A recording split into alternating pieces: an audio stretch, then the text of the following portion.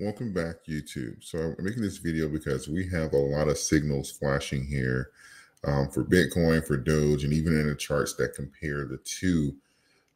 We have some retesting going on here across the market. As you know, the stock market and crypto, they all received a bump here from the news of the Fed's dropping rates. You know, we got the 0.50 versus the 0.25. And so that may even have a potential here, smoothing out quadruple witching here. Obviously, we'll see going into the next week here, any of the adjustments and stuff that are made. And if we'll have that period of confusion and sell-off. But overall, the pressure from the buying that's been coming in and repositioning and the bullishness coming into the market has been enough to do some testing here to the upside. We've seen a lot of money come into the stock market and the crypto market alike, and we are threatening here to have some reversals and even some signals here especially between the 14 and the 72. Now, over the last few months, we'll see. This is the Doge Bitcoin comparison. So just so you know, if you're trying to try along with me, this is the Doge Bitcoin comparison. You'll see typically there's a relationship between Doge Bitcoin and the 14-day. That's this yellow line you see on the screen here. Now you'll also see the 14 and the 72 has been very prominent. Now, typically the movement and the relationship between these two are moving a lot faster than the 200-day. So you don't necessarily see a lot of rejections or a trend line, something similar to what you would see on smaller time frames if you look at these coins individually. But you will see that the relationship between the 14-day is almost, I would say, almost like a marriage, right? You can look anywhere here, you're going to see this trend line somewhere around the 14-day. So when we have these green spikes here, this is where things get interesting, because if you look back, this is one of the things I like looking at and why I like using these moving averages. If you're looking at like golden crosses and things like that, you'll see that whenever we have these signals here, it rarely, if ever, does a pump fake where you'll have these crosses and they mean absolutely nothing, and it's not a tick to the upside, right? Now, we've maintained that relationship since we've came down since, let's see, when was the last time we had that, those death crosses? Had one back here in May and the other in June.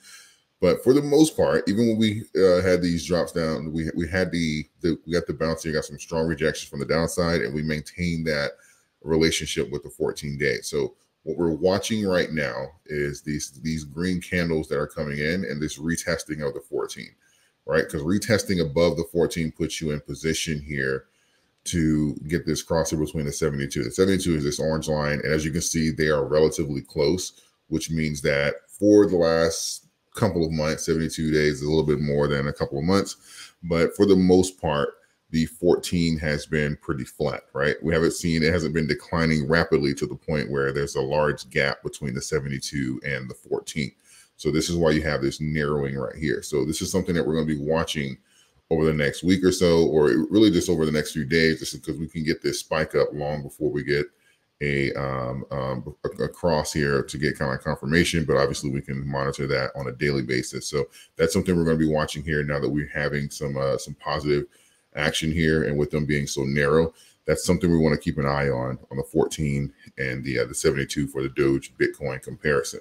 Now, if we're just looking at, let's look at Bitcoin, because I think that's going to be very telling as well. I'll use Bitstamp.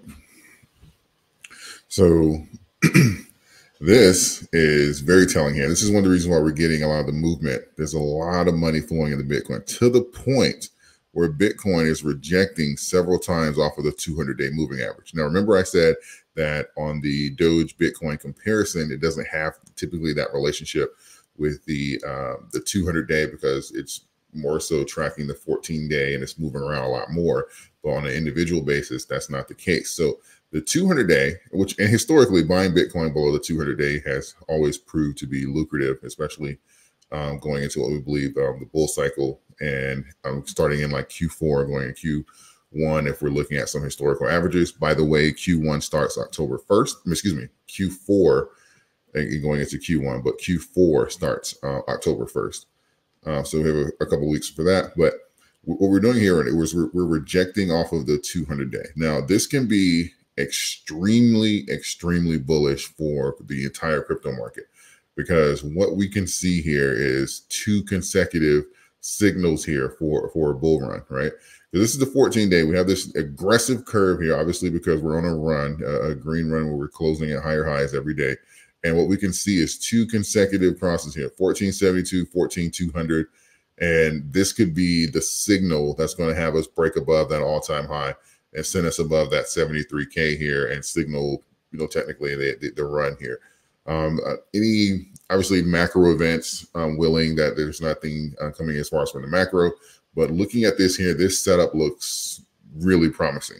This is something that I'm going to be looking for. That's why I tell the video breakouts loading, because we have signals literally everywhere saying that this can be the beginning of what everyone's been waiting for. So we're in a great position here. Aggressive curve here. This is kind of like the 14 days acting like a bull. This is the yellow line here, starting roughly around September 4th. And it literally just kind of caught the price action. It went from the 72, rejected back down to like the bottom of the bull, and literally just bounced back up and literally flew past the 72. And now it's knocking on the door of the 200 here. So these are some very strong signals that we can look at to see, if this is going to be the one that gets us to kind of break out, because we've seen tests here that signaled these runs. If we're looking at like back in May, we had the cross here, then we went up to do a retest, and then we had the cross here again. What is this? July 18th, and then we went up to do a retest.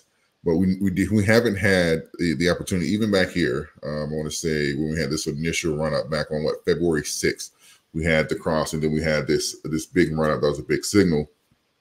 But we haven't been in a situation where we've had the potential to have 2 consecutive crosses, right? Because typically the 200-day, as obviously it's a lagging indicator compared to the other time frames, the moving averages that we're using. So typically it's a mile apart, but now we have this great consolidation where Bitcoin has been in this top fib level for so long. Now we have all 3 indicators in the same level, right? Similar to what we're looking at the Doge Bitcoin comparison. They're very close here. So now we have the potential here to get like a really strong idea of what that next movement is going to be, and the signal here for this bull run. We have this great consolidation between these 3 moving averages. So this is going to be really interesting to see how everything is going to play out going forward. Looking at Doge,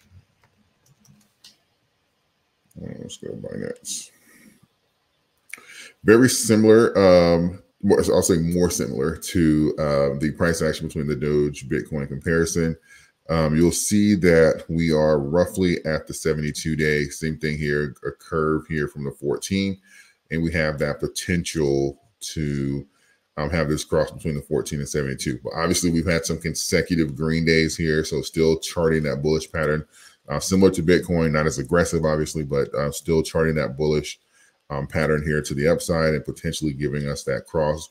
The 200-day is obviously still above where we are now, so because we haven't consolidated in this zone for as long as Bitcoin has, so we don't have that. It is consolidating, but it's not as narrow. But we can certainly have these signals here, because we know that in this particular zone, the last time we had these runs, it's not difficult for Doge to come up and get this signal as well with the 200. You can take a look at back in July 24th. We've seen that type of price action where we were able to come up and surpass the 200.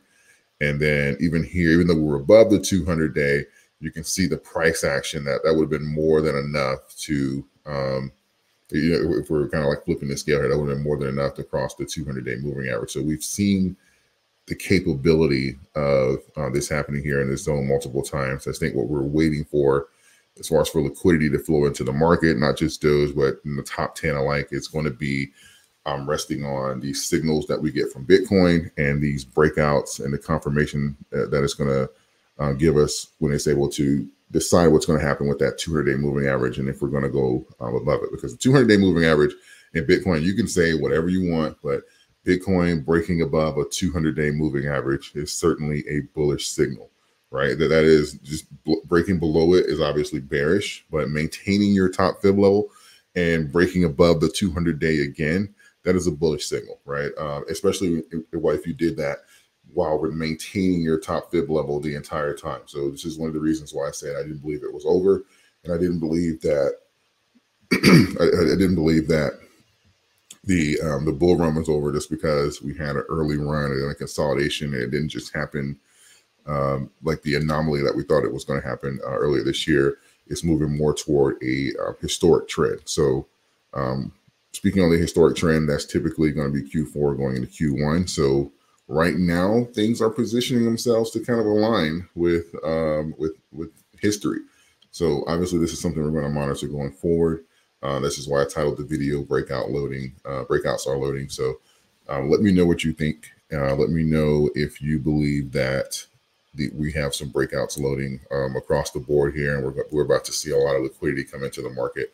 Love to hear from you guys. Please consider subscribing to the channel if you have not. I appreciate all of you, and I will see you guys in the next video.